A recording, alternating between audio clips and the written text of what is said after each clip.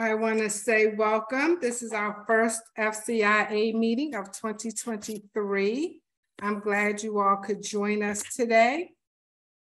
For those of you that do not know, I'm Suzette Reynolds. I'm the Interfaith Coordinator with Fairfax County.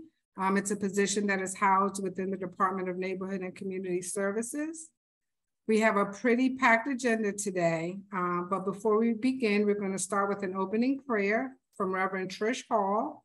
She is the spiritual director for the Center for Living Metro, and she's also the Programs and Outreach Committee chair with Tyson's Interfaith. Reverend Trish. Thank you.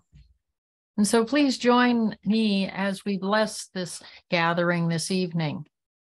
I am so grateful for the opportunity to open our meeting this evening.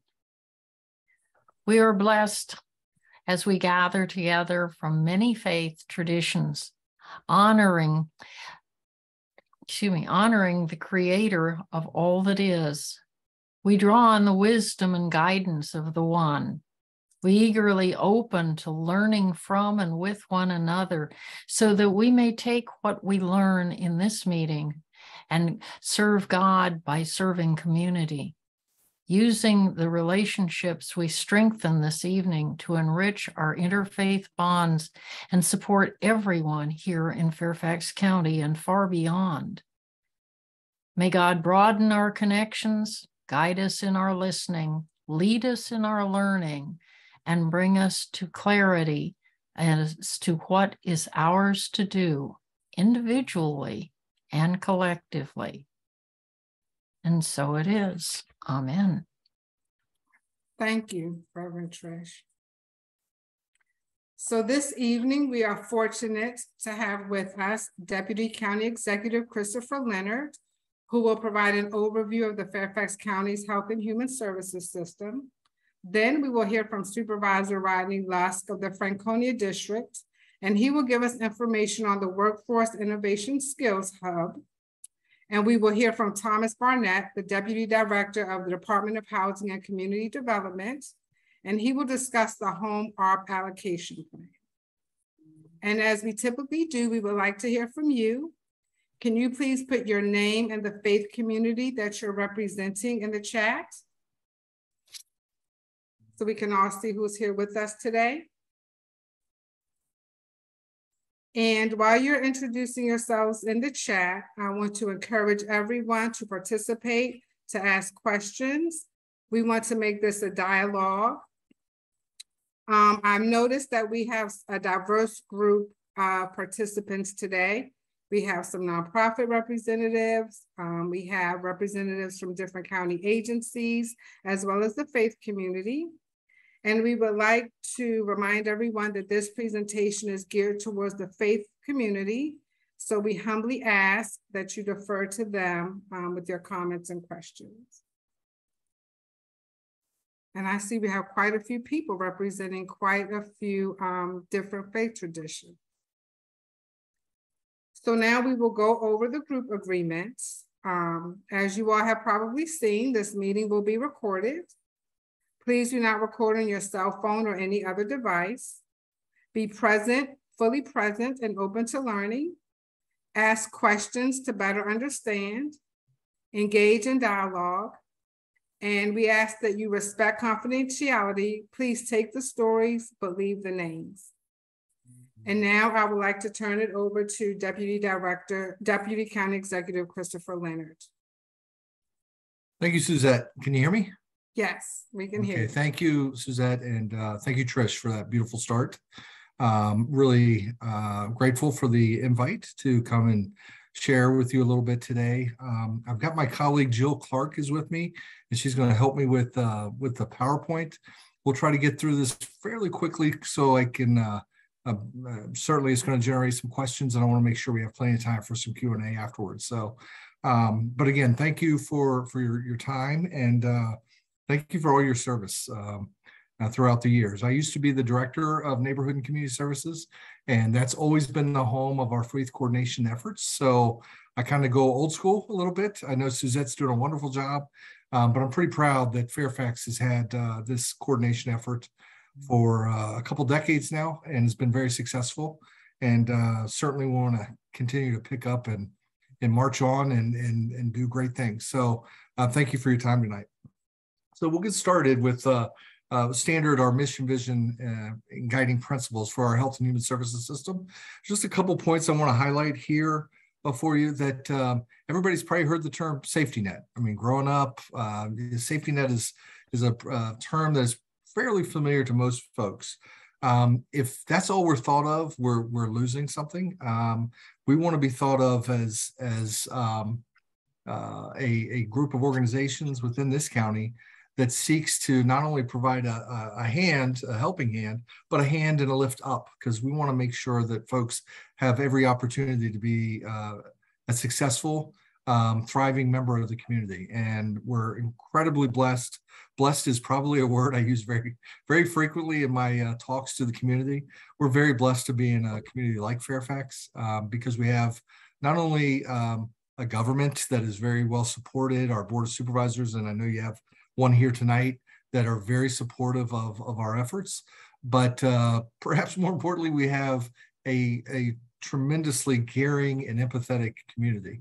1.2 million people in Fairfax, but it feels like a small town because when there's a need within the community steps up huge.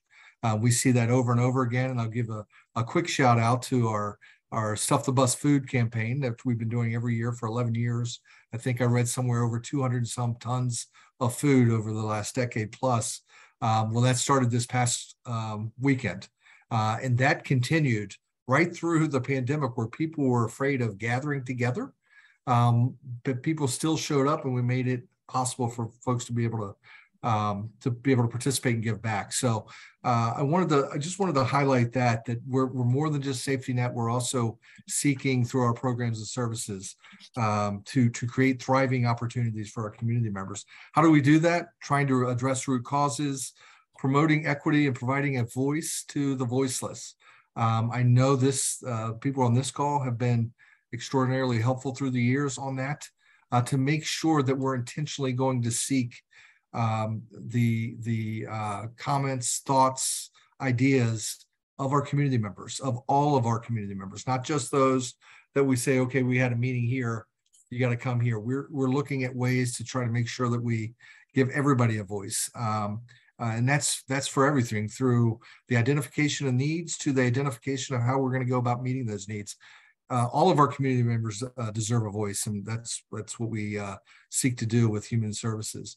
Using resources judiciously, I did say we're blessed. We are blessed that we're pretty well resourced, but that it's not an endless spigot, that we have to make sure that we are using data to be able to address needs in our overall use of resources in the most impactful manner. And I'm pretty happy that we do that very well in Fairfax. And we do that because, again, it's not just the government agencies that you'll see engaging in these resource discussions. It's our nonprofits, it's our faith-based community, it's our business communities that will talk about resource investments. And again, considering our return on investment and an opportunity. So that's a little bit about our mission and vision and kind of what guides us. Our next slide, we'll go over our Health and Human Services organization, just a few highlights here. I want you to take the time to read. I mean, obviously we got pictures of everybody. These are all the directors and the names of the directors, but look at the names of the organizations. You've got our health department, family services, housing.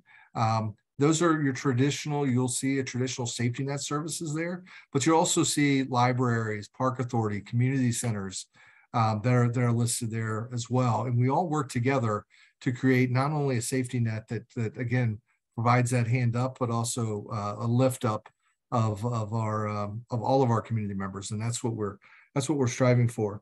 I also wanted to highlight the stakeholders and partners on the right side. You'll see that it's a lot of people, obviously faith-based organizations, but we take it very seriously that and I think it was proven in tenfold in the pandemic, that our ability to provide for our community members, especially our most vulnerable community members, is directly proportionate to the strength of our relationships and our partnerships in the community. And that showed up again, tenfold with the pandemic because of what we did. And I'll be able to talk a little bit more about that in this next slide. Our network of community partners, obviously our nonprofits, our faith-based. I just want to mention that as part of the pandemic response, obviously the federal government stepped in large with a lot of support across the country. We distributed well over $100 million of food, rent assistance, basic needs assistance to our communities in need. And we only were able to do that very quickly and very efficiently because of our pre-existing relationship with all of our nonprofit and faith-based community members. So much so that throughout my tenure as Deputy County Executive, a lot of my Northern Virginia colleagues have talked to me about how do you set that up? How do you have such a strong network of volunteers, nonprofits, and faith-based organizations? And I said, well, first of all, you start 25 years ago, right? So we have the benefit that we've been doing this and nurturing it and investing for years. You don't wait until there's a 100-year pandemic to say, oh my gosh, we need to bring in a bunch of partners.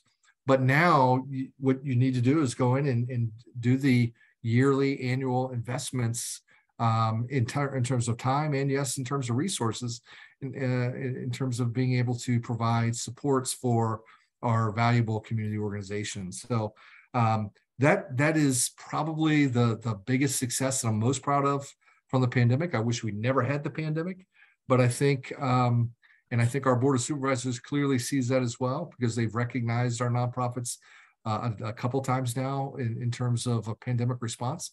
But our ability in Fairfax County to have a quality response for our most vulnerable community members was only because of the strength of our nonprofits.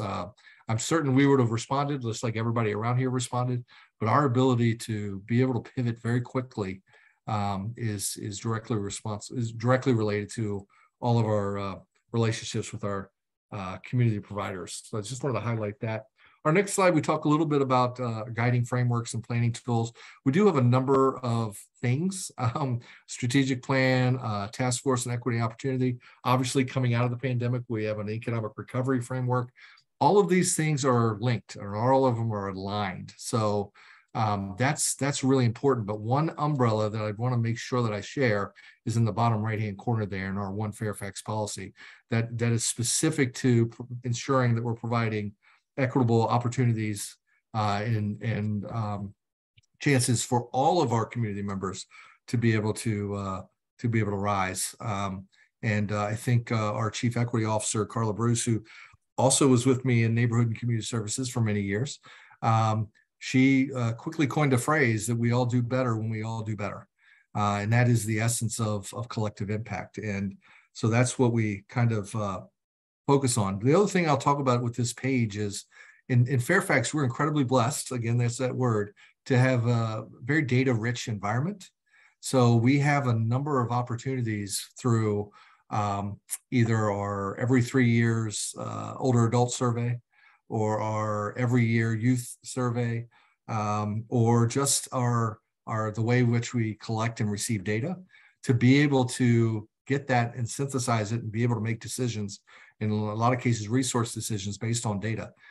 So I want to highlight that as part of this, because as you get an opportunity to go through it, I encourage all of you to go through these at your leisure, but I think you'll see the emphasis that we have on data throughout all of these things to be able to make sure that we're advancing in the way in which the data is telling us to advance. I did want to talk a little bit about our human services focal areas. I'll start with, even though it's second here, affordable housing, and I'll start with affordable housing because we consider that to be foundational. If you don't have a stable home environment, wherever that may be, it really makes everything else for an individual, and particularly a family, if you don't have a stable affordable housing or affordable home environment. So we focus on that as foundational. Youth behavioral health, our youth survey that I mentioned earlier, we had a significant jump in the first post-pandemic survey that was taken last year, but was released earlier.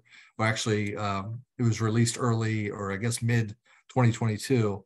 We had a significant jump in youth with depressive symptoms, experiencing depressive symptoms in the last 30 days, and certainly suicide ideation. I want to say, don't quote me on the numbers, but I want to say it went from 29% to 38%, which I've been following the youth survey, which I've always said is a gold mine.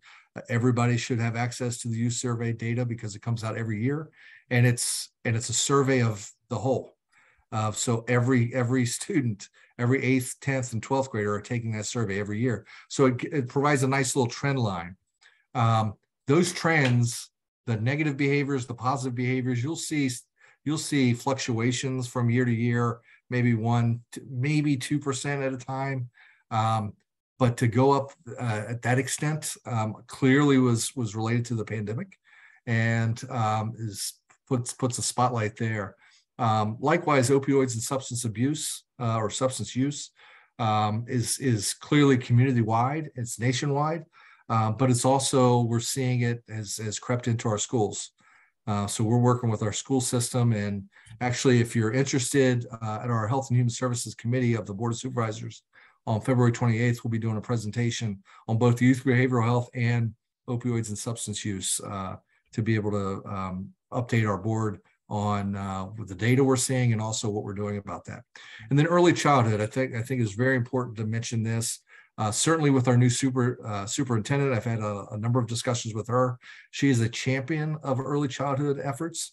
I saw the press release of her budget last week, and she's actually proposing additional funds to go into early childhood because that is, I mean, she understands this, we understand it, that the achievement gaps don't start when they're in kindergarten. The achievement gaps, our kids are showing up on our kindergarten doorstep already with those gaps developed. So we need to do a better job in our early childhood efforts, and we're focused on those as well. So those are kind of our current and immediate, if you will, term focal areas within Health and Human Services. I did want to take some time to talk about a little bit about our cross-system strategic initiatives, just a couple of highlights. That community provider strategy team is something that we started as part of the pandemic era to be able to bring all of our providers, faith-based, community-based, to be able to come together and hear directly what our issues and the challenges are, to be able to work together to figure out how we're going to address those. That is so successful that we're going to continue that post-pandemic. So I wanted to highlight that as a way, again, to treat our community providers as equal to all of our agencies. So my philosophy, as soon as I get the information and data, I want you to have the information and data, so you can see what we're dealing with. And you know, anybody's got a great idea to do something. We want to hear it so we can all get behind it. Also, eviction prevention and intervention. That's when I mentioned earlier that we spent well over $100 million in support of folks during our pandemic supports. That eviction prevention and intervention was where about the great majority of that money went to prevent evictions and to do some legal interventions as well. So we're pretty proud of that because again, it's one thing for the federal government to spend and invest a lot of money like they did, but it's another thing to make sure that you're maximizing that. And I'm quite certain that we were able to do that over the last 3 years. Healthy Minds Fairfax and our Successful Children and Youth Policy Team. Again, that we'll be talking a lot about those things coming up at our February Health and Human Services Committee meeting of the board. Our SCIPT, which is what we call our Successful Children and Youth Policy Team. I just wanted to give a highlight there because it is very successful. We have 2 board members that sit on that policy team and 2 school board members, and a number of school administrators, a number of county administrators. A lot of the directors you saw earlier are on that policy team. Supervisor Lusk, who's going to be talking soon, is on that team. These are the 5 areas that we're really focused on. I understand he's going to talk a little bit about workforce readiness tonight, and there's some exciting things going on there. But you can see kind of how all of these things align, because all these efforts are kind of intertwined with what we're trying to do around advancing opportunities for our youth. The next thing I just wanted to highlight, because I know this is definitely not anything new to any of the folks on this call, but we actually can track data to show data with all of the 200 and some questions, or however many questions we have. We can show data that the kids that are exhibiting the positive behaviors and less negative behaviors are the ones that have access to more positive factors in their lives, specifically parent, teacher, coach, clergy, friends, whatever. You introduce positive influence into kids' lives, and it's not a shock that you'll see throughout the rest of the survey results that those positive factors that are the positive outcomes you want in their lives, academic performance, social behavior, all of that tends to increase when you have positive factors, positive protective factors in the lives. So I just wanted to highlight that. If you ever get a chance, again, the youth survey, I believe it's like nothing else in the Northern Virginia area because it does provide a lot of data for anybody that wants to go and view it. I'm a parent of 3 daughters, so it was also helpful to me as I was raising my 3 daughters with my wife. So what can we what's coming and how can you help?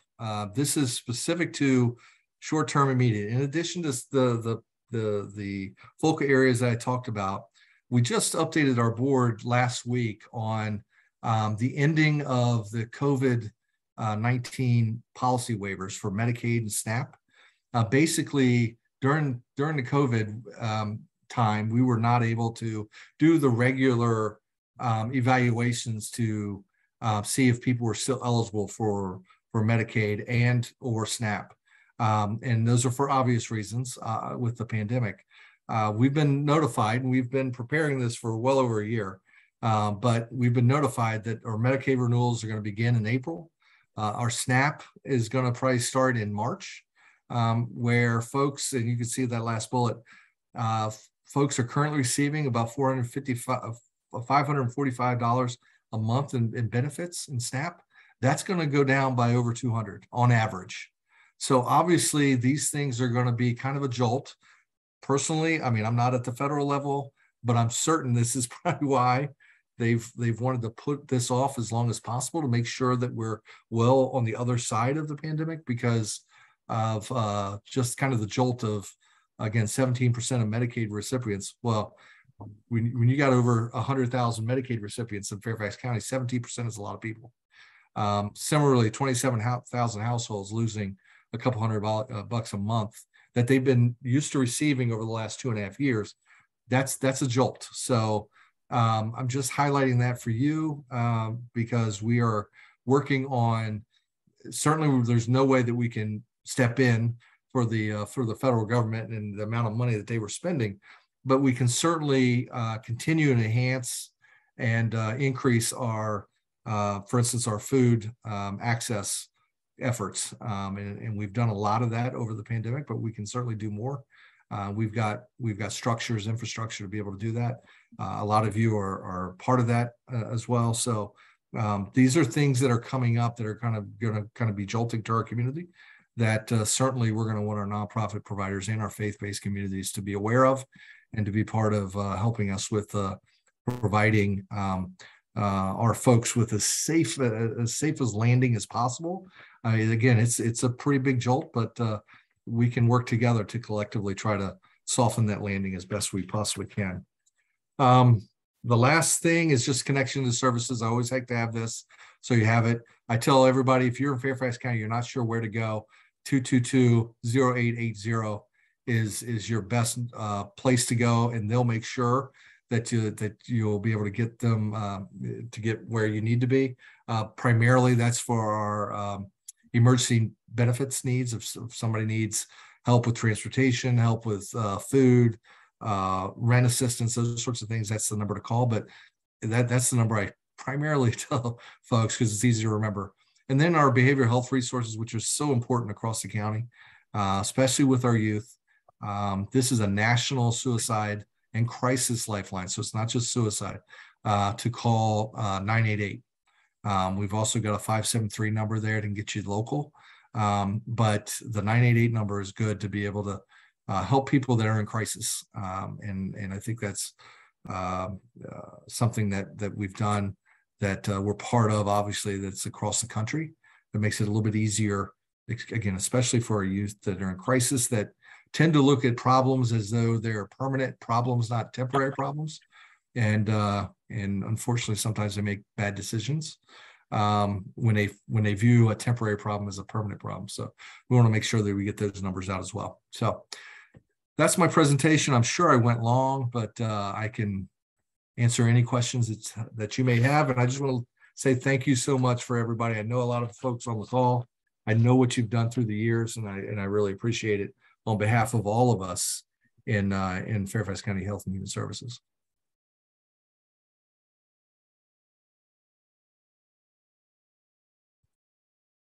Does anyone have any questions for Chris?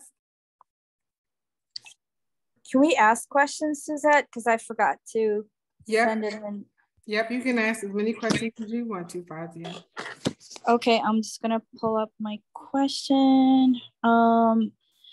So my question is this, and you might have answered it already, and I'm so sorry. I was trying to do too many things at one time, but at Dara Hydra, we get, and I don't know if social services is on this call, but I'm outreach, and we get a lot of calls, and I'm so glad I jumped on because I had a long day today and I wasn't going to, but I'm so glad you gave such a good presentation, and it's good for all the reminders of things we already know. So we get a lot of landlord tenant issues, and you did touch on that. What are the best contacts for when people are having, and you may have said it, eviction, you said, I heard you say eviction prevention, legal intervention, but we also have landlord bullying. What are your recommendations to how to handle those types of questions that come in? So I think while we're still in, thank you for the question. It's a great question. I think while we're still in this process of trying to prevent evictions and the type of bullying that you're talking about, it's probably best to go through our 222 line because a couple reasons. I like passing people through our 222 line because not only can they get you help around the eviction piece, but these are all social workers. So they will take you through a series of questions that maybe the client doesn't even know that is available to be able to ask other questions. So maybe they had no idea that we could also solve their transportation problem, right? So I think it's still best to go through the 222 line. And then if there's specific things related to our housing department that maybe need to be a filed complaint, we can help walk through that and walk through the kind of a warm handoff to our housing folks. So it's the 222. Okay. Yes. Thank you. Yes, ma'am. Chris, there's a question in the chat. Has CSP received county bridge funds for use with rental and utility assistance? A CSP or CSB? CSP. The 222 line. Yes, that's the question says CSP. Yes. So one of the things that we did get that our board has allocated is bridge programming for. We went from about $68 million in federal dollars for eviction prevention to what we had pre-pandemic, which is about $4 or $5 million, right? So obviously going from 68 to 4 or 5 was not going to be something that was going to help us stair step down.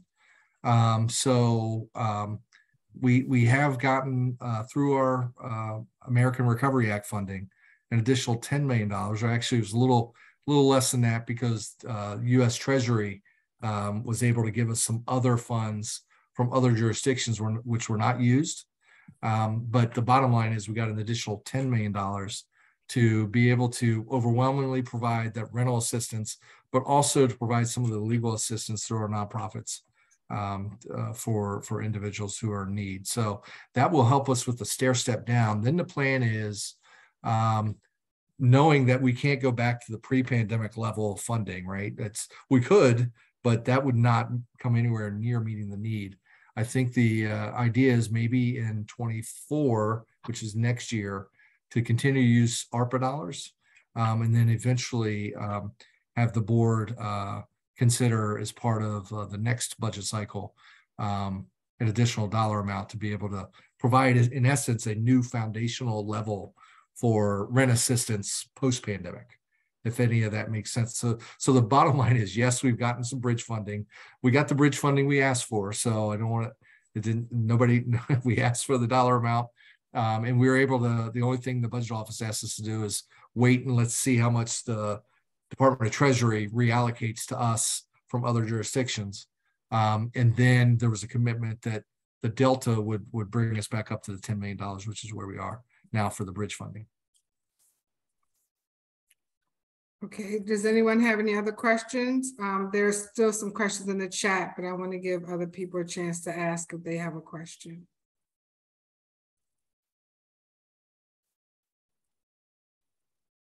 Tommy?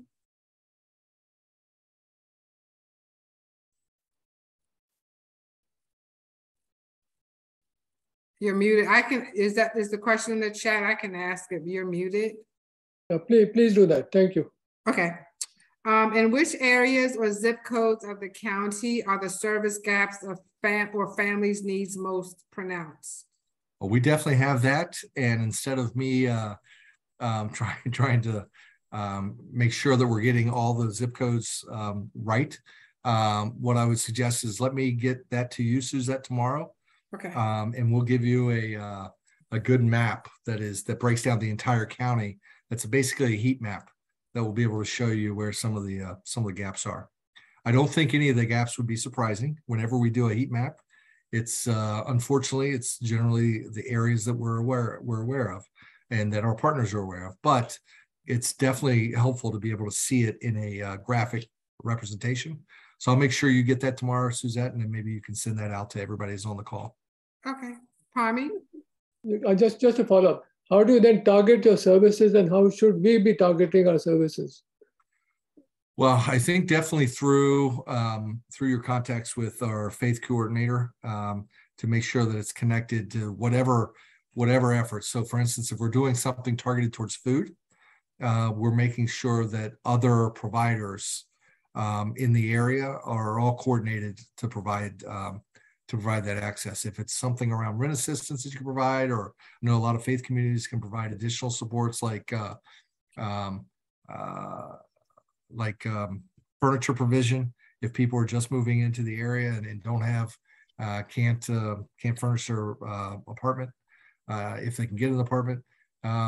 So I would work through Suzette and the faith coordination, and then that makes sure that we can get out to not only the human services agencies in the county, but also our other nonprofit partners that are in the community, to make sure that, because again, resources, part of judiciously utilizing resources, making sure we're not overlapping. So we want to make sure our partners that have finite resources are not overlapping in their services. So I would work through our faith office, and then that gets you connected to the rest of the county and the rest of our nonprofit partners. Thank you. Thanks for that question, Pami. Does anyone else have any questions? And this will be recorded, and it will be, the link will be sent out after the meeting is over this week.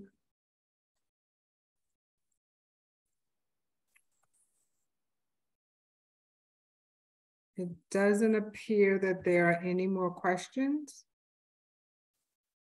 Well, so Suzette, if I could, I would just say that if you have any questions after you get a chance to review this, or once we send that map out tomorrow, certainly don't hesitate to give me a call. Reach out to Suzette. Suzette's got me on speed dial. So anytime she needs me, she can get me.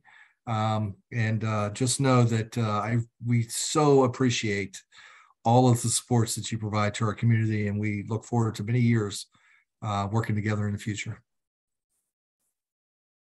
Thank you. So now we will move, and we also want to thank you, Chris, for such a thorough presentation. There was a comment in the chat that thanked you as well for the presentation. So now we'll move to Supervisor Lusk to talk about the Workforce Innovation Skills Hub, or the WISH Center, as it is affectionately known. Okay, thank you very much, Suzette and Ramona, for the opportunity to be here. And I'll say very clearly here, I also want to commend and thank all of you here representing the faith community for your support of the broader community. And I can say during the pandemic, we here in formerly Lee District, now Fairfax County District, had many supports, particularly in helping us address some of the food insecurity issues, and could not have done it without the dedicated and diligent commitment on behalf of so many here in our county, and specifically in this area of South County. So I represent 130,000 residents who are in the Fairfax County District. It is kind of bounded by Richmond Highway on its eastern boundary, and it comes far west to Springfield. So if you're familiar where Green Spring Village and just a couple of communities just west of it, they're a part of this district.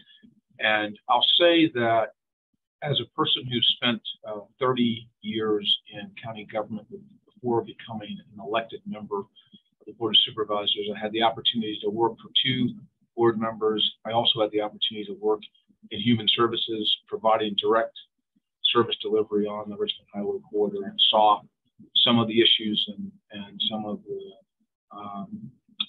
inequities in terms of quality of life, and some of the really hardships that many of the residents in our community have to bear, and that never left me, even as a young person working in Fairfax County. I then went on to work for then member of the Board of Supervisors, Jerry Conley, and following that, worked in economic development for 21 years, got the opportunity to help recruit companies into Fairfax. And that's where I learned about this kind of divide, for lack of a better word, as it relates to the northern and western parts of Fairfax County having the preponderance of companies. So you look at the largest technology companies, the largest systems integrators, look at the largest Fortune 500 other companies. They're located, Tyson's, Reston, Herndon. When you look at the Richmond Highway corridor, you look at the companies that are here, and it's a totally different complexion, totally different base and type. And unfortunately, that is a reflection of why our community has struggled to be able to meet their expenses, and to be able to live a middle-class lifestyle. And as a result of that, we've spent the last 3 years looking for ways to develop a workforce innovation and skills hub in a community that is an opportunity neighborhood that has members of our Latinx community, our African American community, who are, if you look at the average incomes, making almost a third of what others are making in average incomes in Fairfax County. And the reason is many of those folks are working in retail jobs that pay them only a minimum wage, makes it harder for them to be able to competitively get jobs outside of this region. So this center is focused on providing training, education, and employment so that those residents have the opportunity to uplift themselves and move into jobs that pay at least $20 per hour. And we're focused on making that a reality. The way that we've established that opportunity is to work directly with companies like Capital One, Dominion Energy, Amazon Web Services. We've worked with every single one of the building trades in the DC metro region to get their commitment that they will help our residents get through it's basically a pre-apprenticeship program. And if they qualify through the pre-apprenticeship program, they can go into their apprenticeship for electrical, welding, carpentry, you name that specific apprenticeship opportunity, they'll have the option to do it. So We have just opened the center back in October 8th, and we've had an opportunity to sign up now about 120, 130 individuals into this WISH program. And we've done a number of trainings already, which have resulted in people getting jobs. We have Inova Health has just finished a patient navigator program. That patient navigator program had 20 residents who are from the Hybla Valley community, able to come to that program. After 4 weeks, 11 of them were offered full-time employment, and they'll be making at least $38,000 to $40,000 a year. This is a game changer for people who were making minimum wage. This is so important. And what we are trying to do is really change the trajectory of individuals' lives. And we believe that this model is a way to do that.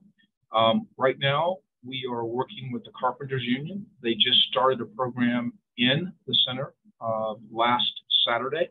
We had about 17 males, and we have 1 female who are part of this Saturday program that will be for 8 weeks. Through this program, they're going to teach basic carpentry skills to those residents. When they complete the 8 weeks, the Carpenters Union is going to offer apprenticeships to a number of those folks.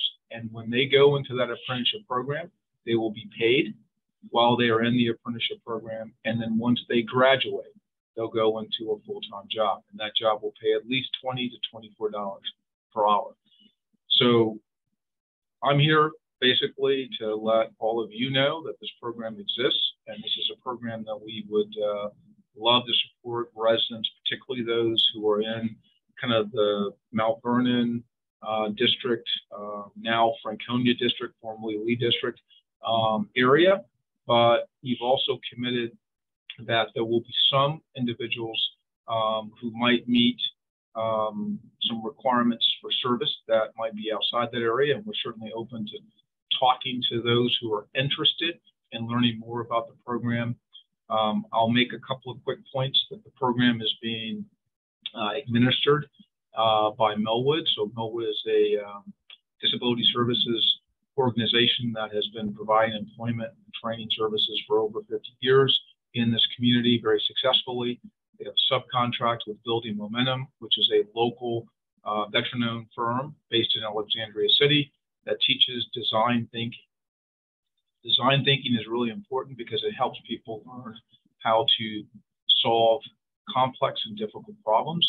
And this sort of training is going to help a number of our residents as they go out on interviews. They'll be able to explain to potential employers how they have used design thinking to solve a problem. And it won't be just theoretical, it will actually be practical.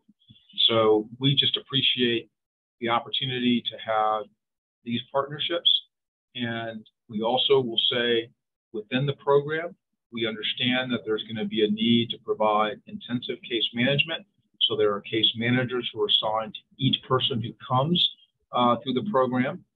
They do a pretty intensive intake to kind of understand what the individual's kind of interest, background, and experience has been, and then to customize a program specifically for them to determine which area they might want to consider for training and for employment. And I think what's also really important about the program that we have here is that we've built in some wraparound services, and we acknowledge that there are going to be impediments that folks are going to experience as they're going through training, as they're going into employment.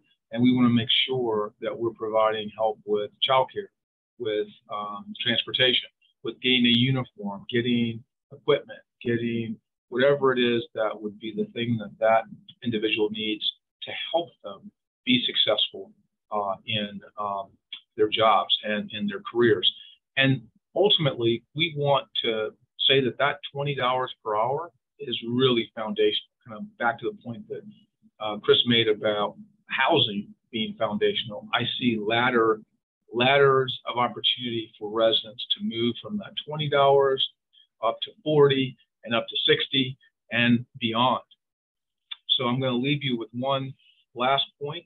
So I was recently on a construction site in Reston. So what I've learned is I've got to look across this area and look for opportunities for our residents here in the Richmond Highway corridor.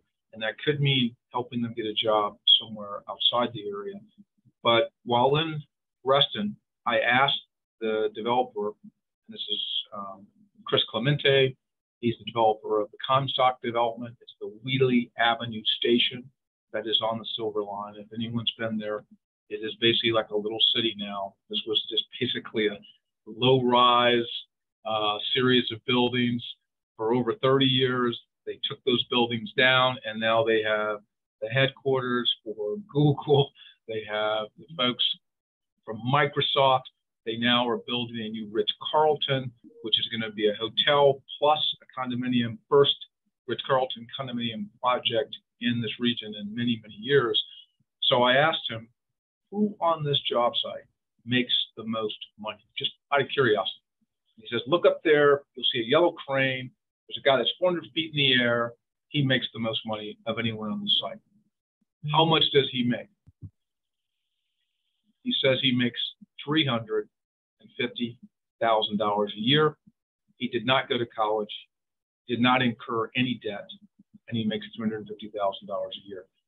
We want to make sure that we have the opportunity to talk to our residents about all of the options that exist: welding, electrical, and possibly being a crane operator. Everybody can't climb 400 feet in the air and hang on a boom, but for those who can, you'll be able to make a substantial amount of money. And I would be smitten if I could say I make $350,000 a year, but no, I do not. And that's not going to happen because I'm not climbing up 400 feet. But we want to give our residents and those in our community an opportunity to learn about those types of jobs, and for those who can, to help them move in that direction. So with that, I'll conclude my remarks here on the WISH, and just look forward to the opportunity to talk with any of you, to take any of you on a tour so you can see the WISH. I want to offer that. That's another reason why I'm here, so we can show you what the programs are, let you see some of the participants, and really see what the actual vision and partnerships are. We have 19 different partners who are part of this effort, and they're all listed and shown on our wall when you come into the lobby of the WISH. So thank you for the opportunity to speak. Thank you for the opportunity to talk about something that I think is hopefully going to make a difference in the lives of many in South County.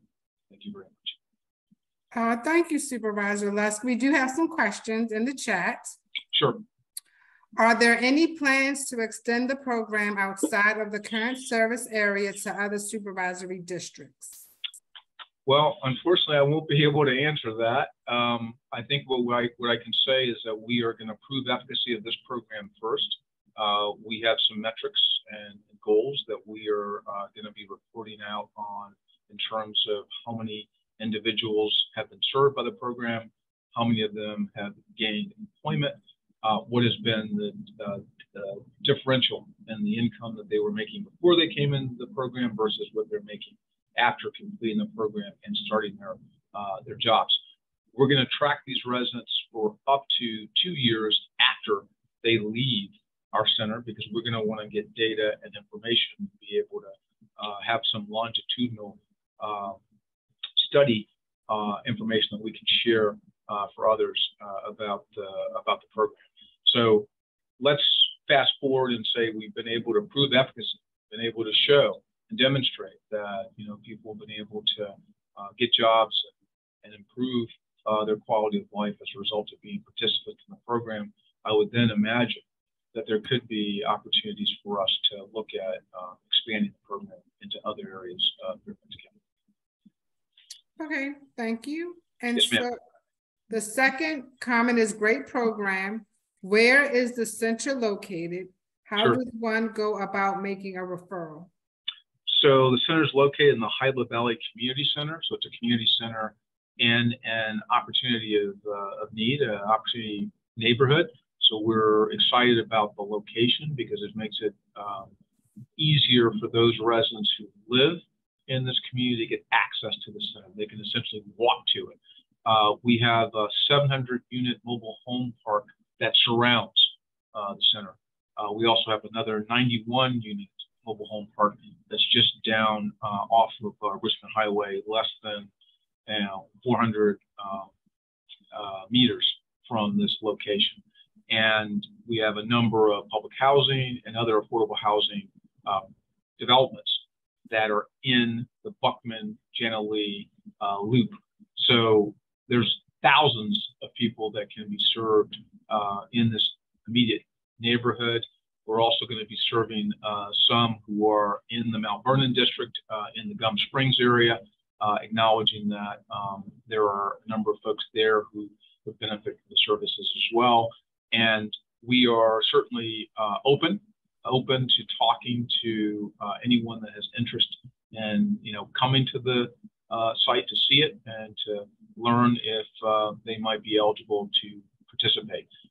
If you want to take a look at melwood.org, they have a landing page that talks about the WISH.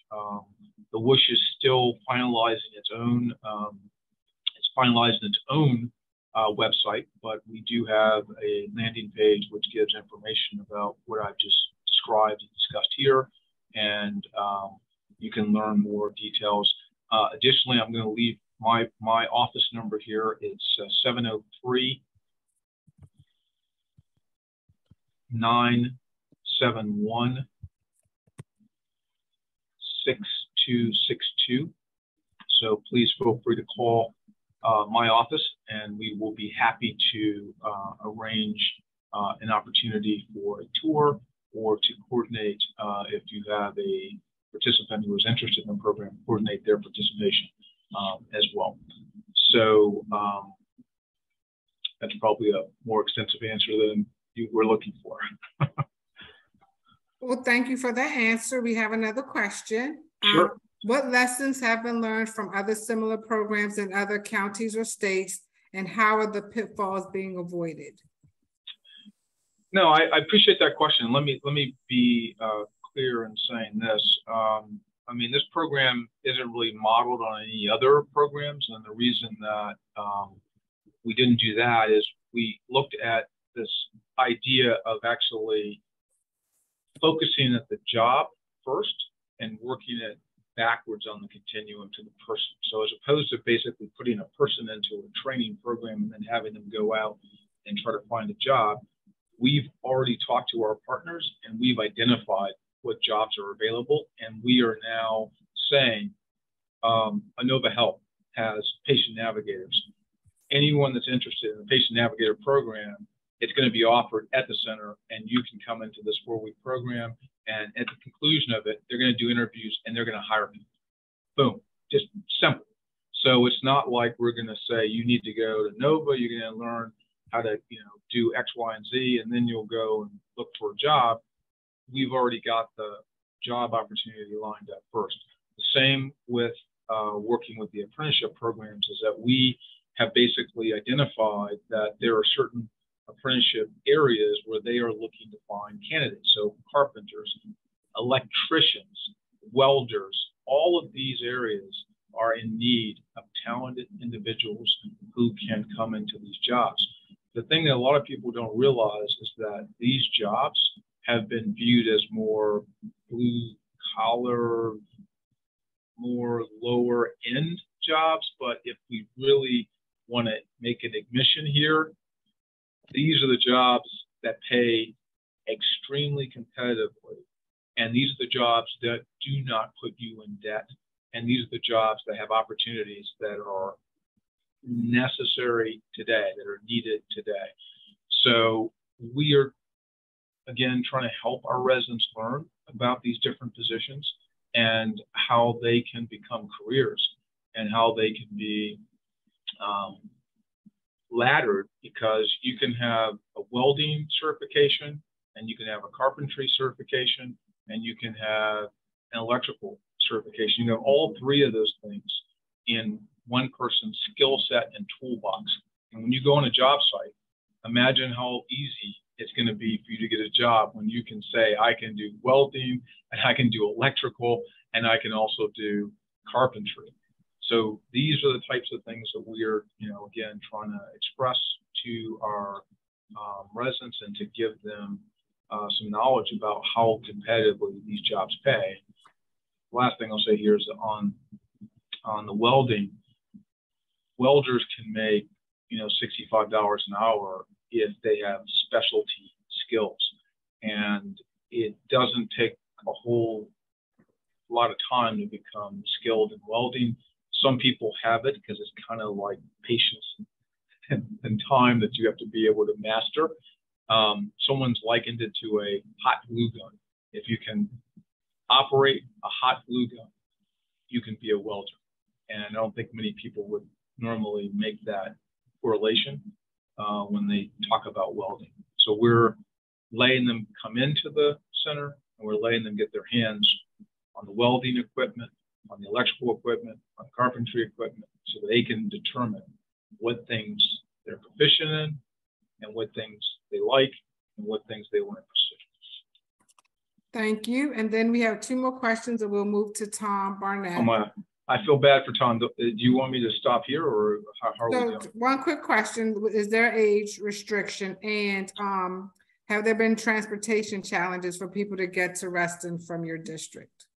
Well, we haven't started the program yet with Comstock, but we're talking to them right now. So we're trying to figure out how we can get our folks trained so they can go work on job sites like Comstock's. I mean, I probably won't get them on the Comstock site immediately because we got to get them through the apprenticeship program, and it takes months. But the beauty is, I want to know that we have a position for them ultimately to go into, and that we've got partners who are saying, you bring me someone who's got these certifications and training, then I'll hire them. So we're going to, I think I mentioned earlier, we're going to provide transportation services and assistance for those who will need it. And then age. So the age is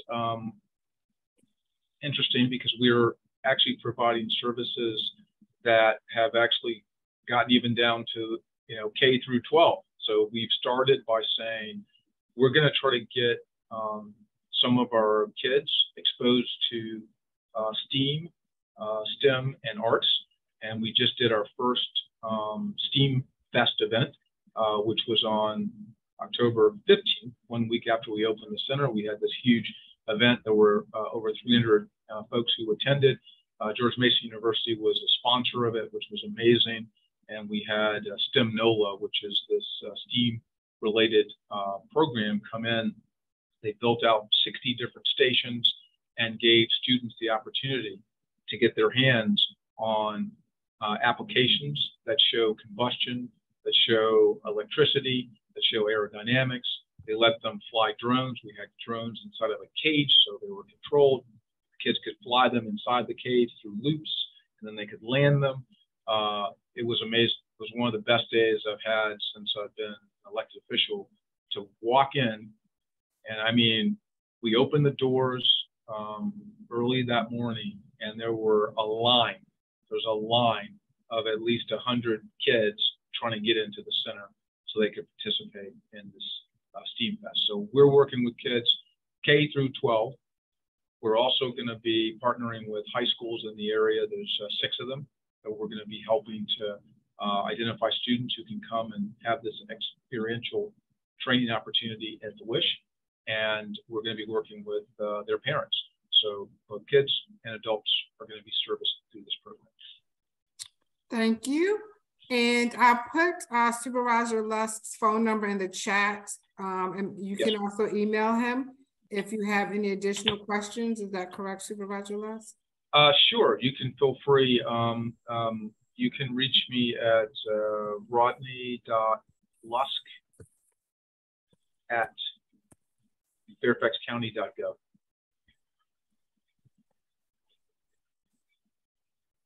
And I just put that in the chat as well.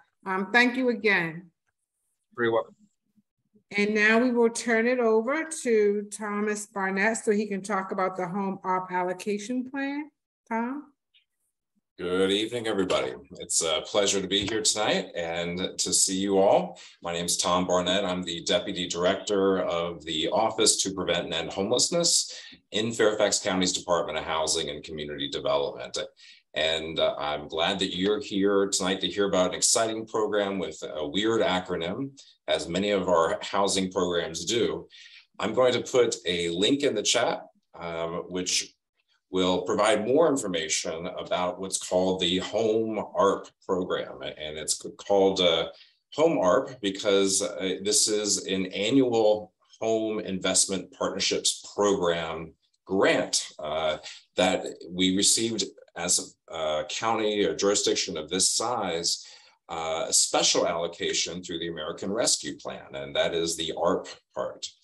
This $7.9 million is an incredible opportunity for Fairfax County to reduce homelessness and increase housing stability.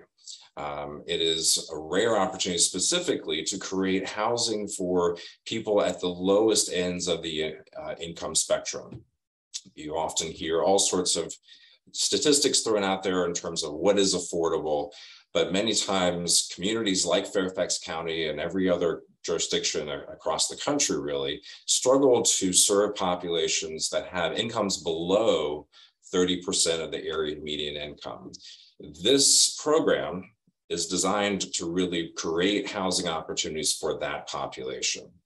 So I want to talk through some of the different possible uses for these funds. I want to talk about the consultation process that we have gone through to develop an allocation plan.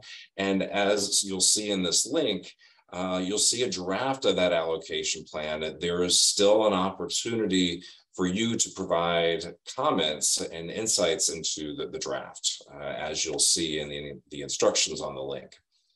So to give you a sort of an overview of what these funds can be used for, they can, one, provide for the development and support of affordable rental housing. And this includes what's called permanent supportive housing, which is a research-proven, effective model of housing people who are chronically homeless and keeping them housed. It can also provide tenant-based rental assistance. It can provide supportive services. It can also go towards the acquisition and development of non-congregate shelter units. What does non-congregate mean? Well, many of you who have visited our shelters may have seen these sort of large congregate areas where people were sleeping in the same rooms.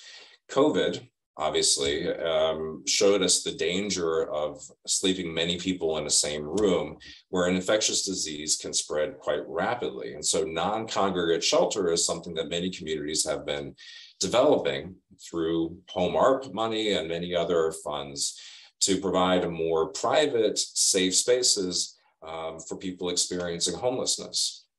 These funds can go towards supporting people who are literally homeless, also people who are at risk of homelessness, those fleeing or attempting to flee domestic violence, dating violence, sexual assault, stalking or human trafficking, and many other families that need housing or services in order to prevent their homelessness, and those households with the greatest risk of housing instability. So really, there's a lot of control that the federal government has put into local communities' hands in terms of how they want to use these funds. To develop this draft allocation plan, we went through a consultation process where we met with over 20 different organizations through various methodologies, beginning in early December. First, we held a forum in person where we did breakout groups, kind of thinking about what are people seeing and hearing in their work around homelessness and housing instability. We have representatives from a wide variety of groups, including the Affordable Housing Advisory Council, the Disability Services Board, the Fair Housing Task Force, the Housing Authority, the Community Services Board, and many others. We also, as an alternative, provided an evening virtual consultation meeting where we had even more people participating and more organizations represented including people who are actively experiencing homelessness right now, that we're calling from shelters and providing their insights into what are their needs.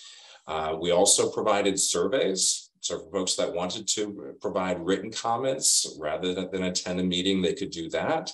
And then there was a public hearing just last week with the Consolidated Community Funding Advisory Committee.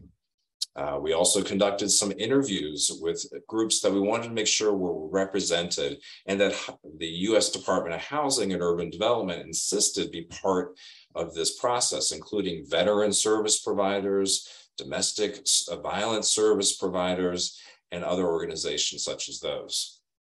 The public comment period opened with last week's public hearing and goes through February 3rd. So I encourage you to take a look at this document and understand kind of what are the different ways that we're expecting to be using these funds. I want to highlight in particular, there's a lot of great data in there if you're interested in understanding what housing stability looks like in our community. We talk about not just people who are experiencing literal homelessness on any given night, but also the many thousands of people who are experiencing, who are at risk of homelessness because of their extremely low incomes. Those who are severely cost burdened, like what percentage of their income are they paying towards rent? We also address the disproportionality among people experiencing homelessness and at risk of homelessness, specifically the Black or African American population that is overly represented in this housing unstable population that cannot simply be explained by poverty alone. It is, of course, caused by things like housing discrimination, employment discrimination, lack of access to opportunities. So there's a lot of great data there. We provide a lot of examples and summaries of some of the comments that we heard during the consultation sessions. I think I want to share with you some of the themes that I heard. In addition to a lack of housing for people at the lowest income spectrums, many of the people who participated in the consultation session said that this third year of the pandemic in many ways is the worst when it comes to housing crises. During the first year or two, there were many protections in place, such as eviction moratoriums, tens of millions of dollars, as Chris Leonard said, in eviction prevention assistance. Those moratoriums and many of those dollars are quickly disappearing, not just here in Fairfax County, but across the country. And as a result, we're seeing increases in evictions and more people experiencing homelessness, which is why these types of funds are so important. Chronic homelessness, which are people with disabilities who have experienced homelessness for an extended period of time, is most significantly increasing during the pandemic. And that is why we are proposing to prioritize the use of these funds to creating housing for people experiencing chronic homelessness, people with disabilities, people who have no other options of where to go and are remaining homeless for years. So I want to give you a bit of an overview, and you can see this in the allocation plan on page 30. It's sort of a draft budget. What we've done is kind of split out the funds to provide the types of housing services that we know work in reducing homelessness. Supportive services, over $2 million has been dedicated towards supportive services. $2 million also has been dedicated to the acquisition and development of non-congregate shelters. And then $2.7 million for the development and acquisition of affordable rental housing, specifically in the form of permanent supportive housing.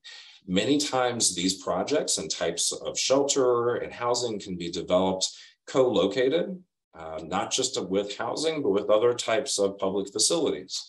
Obviously, in a rapidly urbanizing community, we want to make sure that we're maximizing the use of available public land and being most efficient with the development of that. And so we could see these things paired together, not just with shelter or housing, but with other public services. We're also including hundreds of thousands of dollars to support nonprofit operating expenses, as well as administrative expenses, which are essential to the use of these grant funds, both in the county and at the nonprofits. So we're very excited that we already have 88 units of permanent supportive housing in the pipeline throughout the Fairfax County community. One of those projects is on West Docks Road. Cornerstones, which is based out of the Reston area, has 34 units that they are currently working with the Housing Authority on developing.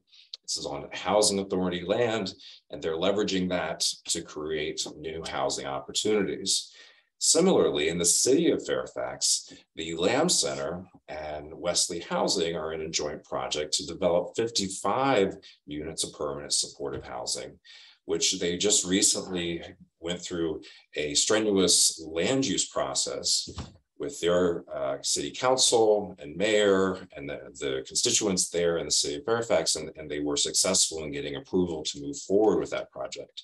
This would be the biggest permanent supportive housing that's ever been created as a single facility within our community. So we're very excited about that, but we're going to leverage these dollars to try to do those and more so that we can house more people experiencing homelessness that have been on our streets for years. And surely you have probably seen them, not just panhandling, but also sleeping in cars, sleeping in bus stops. The need is real, even here in one of the wealthiest communities in the United States. And I'd be remiss to say, well, to go through this presentation and not thank you, the faith community, and our partners, and being a part of our hypothermia prevention program for over 15 years now. Back in 2005, because of the deaths of people experiencing homelessness in the cold, the hypothermia prevention program was created in partnership with nonprofits and the faith community to make sure that during the coldest months, no one had to sleep outside and be at risk of serious injury or death due to the cold.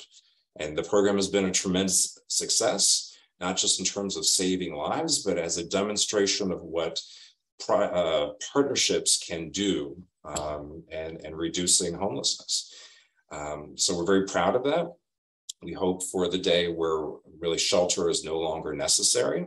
But until that day comes, it's very important that we provide safe access to shelter. And this hypo program has been an important part of that.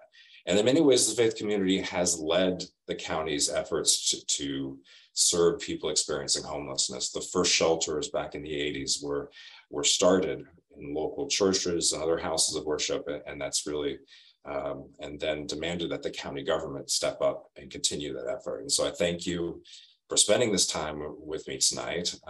There's a lot of details I didn't go over here, but I think it'd be better if we can engage a little bit of dialogue, or I can at least answer any of your questions.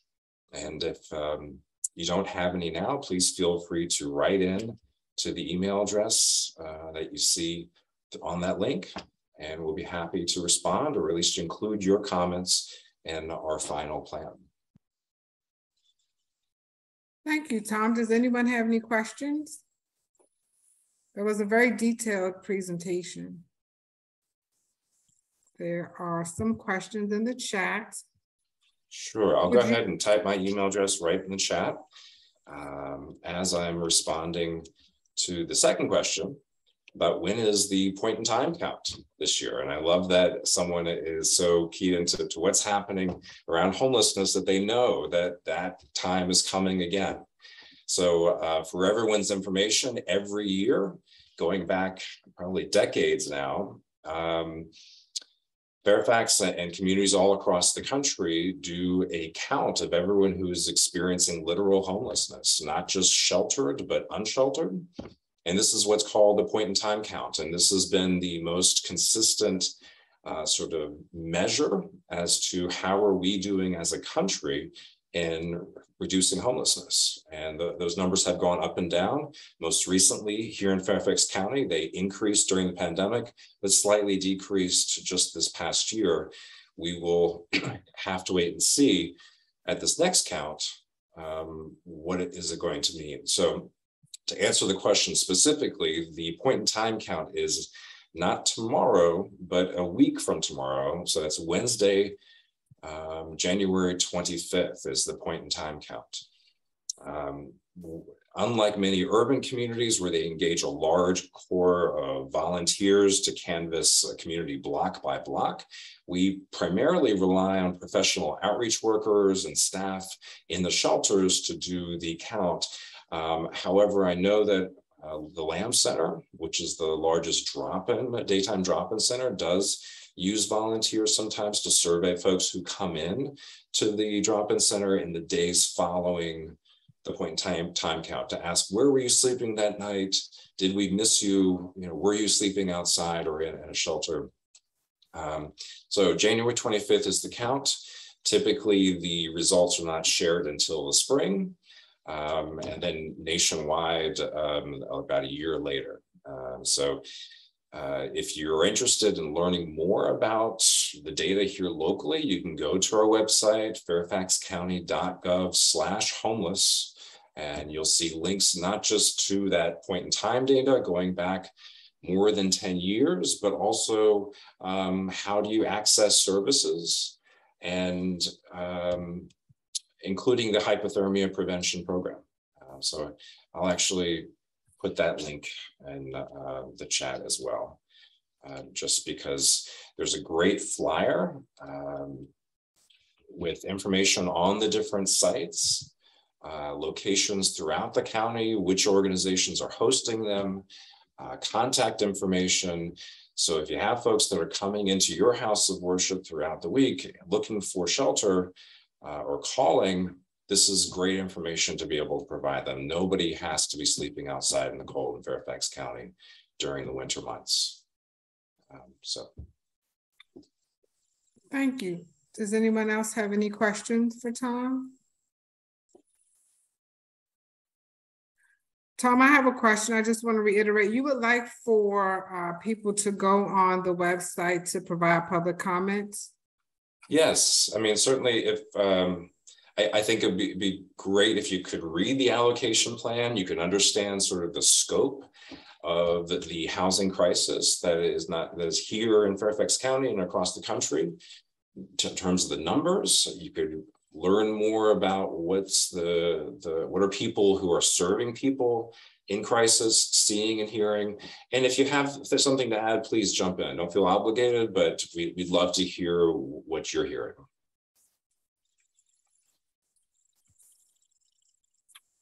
Okay, thank you. Just checking to make sure I don't see any hands or there are no comments in the chat. Does anyone have any last questions for either Supervisor Lusk since he's still on the call?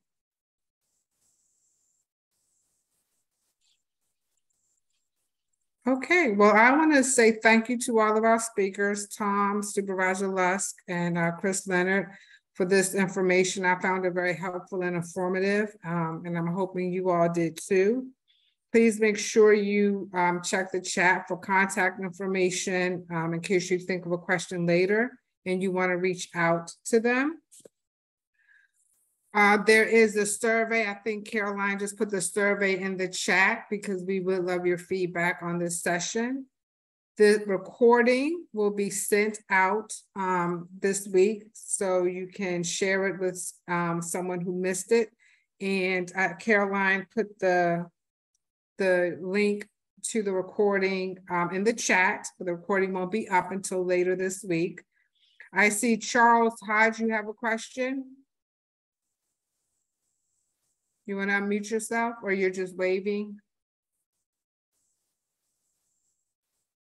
Maybe he was just waving. Also, there's a link in the chat. If you're not subscribed to the Common Ground, I encourage you strongly to subscribe to the Common Ground newsletter. And I do have a bit of housekeeping. There's some changes for this year of 2023, new year, new beginnings. We will be doing the Common Ground newsletter every other month, not every month. So the next edition will be out in February. And then we will be having our FCIA networking meetings every other month also. So we're having this one today. The next one will be on March the 15th. It'll be on the environment, which is one of my favorite things. So you will be hearing from me, and I'm going to encourage everyone to put it on your calendar now to come to the March 15th FCIA networking meeting. I hope to see you all there. And if no one has any last minute comments, let me just check the chat. There are things.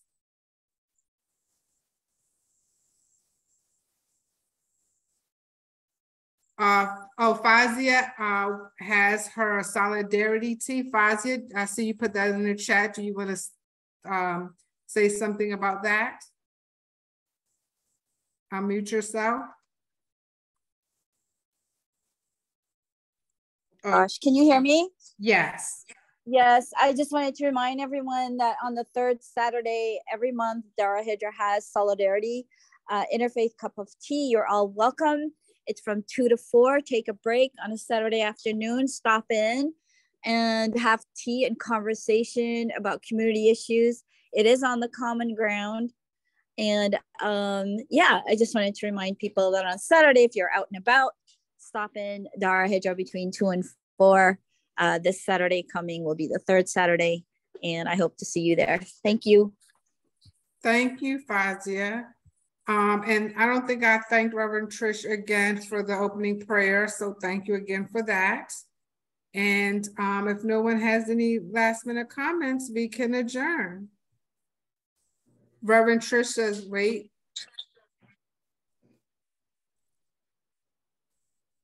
Are you unmuting? Oh, I was trying to. Oh, the wonderful frustrations.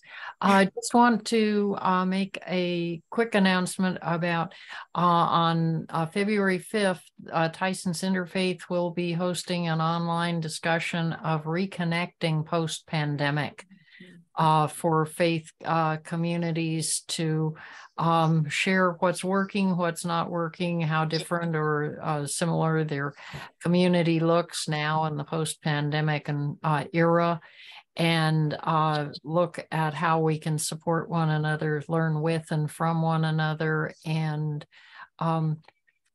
support our populations with good, strong faith communities. Thank you. All right, well, I would say good evening to everyone and enjoy the rest of your night. See you in March. Thank you, Suzette. Thank you. Take care. Thank you.